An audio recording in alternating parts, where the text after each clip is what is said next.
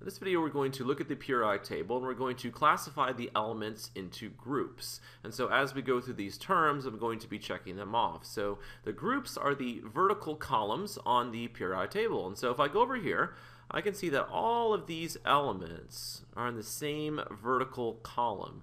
So all of these elements are in the same group, and we call this group 1. I can see that all of these elements are also in the same column, right? So all these elements are in the same group, and we call this group 2. I can continue labeling my groups. This would be group 3, 4, 5, 6, 7, 8, 9, 10, 11, 12, and then I go back up to here and I can see I have another vertical column, so group 13, 14, 15, 16, 17, and finally 18. So that's one way to number your groups. There is another way to number your groups, and that would be to say that group 1 is group 1A, group 2 is group 2A. And then, kind of ignoring groups 3 through 12, continue on with your numbering system. So 1A, 2A, that would make this group 3A, group 4A, group 5A, group 6A, 7A, and finally 8A. And the second way of numbering your groups is useful when you're thinking about valence electrons. And so let's move on to the concept of periods, right? So a period is a horizontal row on the periodic table. And so if I look at period 1, and I just move across my periodic table, right? Hydrogen is in the first period, and so is helium. I move on to the second period, so lithium, beryllium, boron, carbon, nitrogen, oxygen, fluorine, and neon. And so I can continue with numbering my periods. So this would be period 3, 4, 5, and 6. Now notice I don't have the entire periodic table on this video.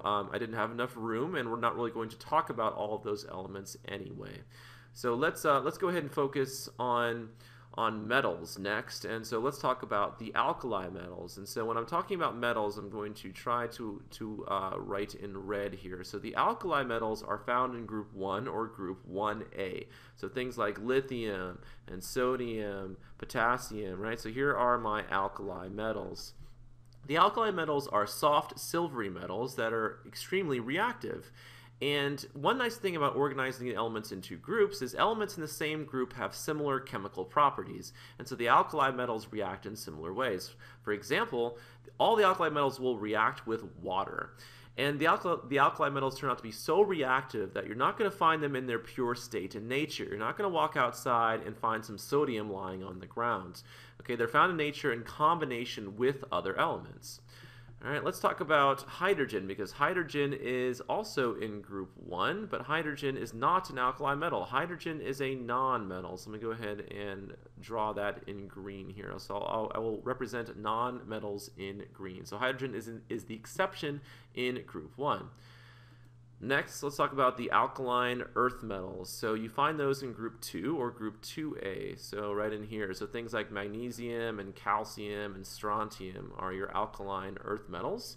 Your alkaline earth metals are reactive, not quite as reactive as the metals in group 1, but you don't find these in the pure state either. You find them in combination with other elements. And so once again, the alkaline earth metals are going to react in similar ways. They have similar chemical properties, and so that's, again, a convenient way of organizing the periodic table into groups. So for right now, let's just go ahead and say groups 3 through 12, right? These are all metals in here. And let's just talk about metals in general for a minute. So metals, the properties of metals. So metals are solids at room temperature, except for mercury. So here is mercury down here, which is a liquid at room temperature. Metals are very malleable, which means that you can form them into different shapes. They're very workable. They're not brittle. Metals are also ductile, which means you can draw them into wires. You can form them into wires, for example, like copper. So here's copper right here. So copper wires, of course, carry current in homes, right? So metals are good conductors of heat and electricity, and so those are the properties of metals that most textbooks will talk about. So let's contrast those with nonmetals. right? So nonmetals, if you have a solid nonmetal, those solids would tend to be brittle, not malleable like metals. Nonmetals are poor conductors of heat and electricity. So you find nonmetals in different states of matter. So let's talk about one of the nonmetals now, and that would be the halogens. And so let's find the halogens on our periodic table. You find them in group 7A or group 17, and so things like fluorine, chlorine, bromine. So here are your halogens right in here. So halogens are very reactive nonmetals. So they're often very colorful, very corrosive. And the name halogen actually means salt former, and so we're actually going to come back to that in the next video when we look at some electron configurations and we talk about why these things are so reactive. And so those are the halogens. Next, let's find the noble gases. So the noble gases are found in group 8A or group 18. So some of these are very famous, like helium, neon, argon, krypton. All right, so here are your noble gases. They're colorless gases, and they're generally very unreactive. And so once again, we'll talk about why in the next video when we talk about some electron configurations. All right, so there are some other nonmetals on here, which I will identify in a minute. First, I want to talk about the fact that you pretty much find metals on the left side of the periodic table, right? So let me go back to the red color, and you can see, right, I have all these metals over here on the left side. And then for my nonmetals, right, in green, you're going to find those over here on the right side of your periodic table. And so the dividing line between those, let me go ahead and draw it in there. It's kind of a zigzag line. So let me see if I can sketch it in here. So the dividing line would go something like this. All right, so we're going to go a zigzag line down our periodic table. And some of the elements that you find on this zigzag line have properties in between those of metals and nonmetals, and we call those metalloids. So let's go ahead and talk about metalloids now. So metalloids, right, oid of course being like a metal, so it's similar to metals, but again the properties are in between those of a metal and a nonmetal. So some of the elements that are considered to be metalloids would be boron, right in here, so silicon, germanium,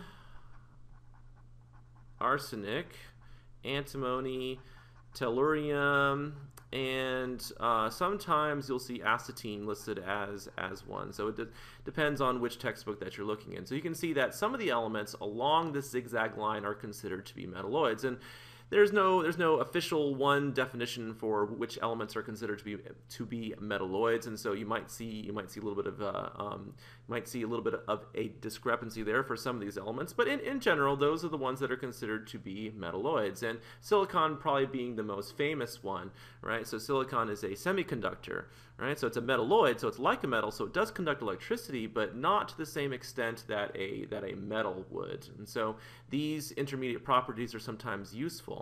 And so let's go ahead and mark some of the rest of these, right? So these would be some other metals, right? And then over here on the right would be the rest of your nonmetals here. So carbon is a nonmetal, nitrogen is nonmetal, oxygen is nonmetal, phosphorus, sulfur, and so that's just a quick way to divide the periodic table up with some simple definitions. All right, so in the next video we'll talk more about the electronic structure and we'll get into definition of transition metals.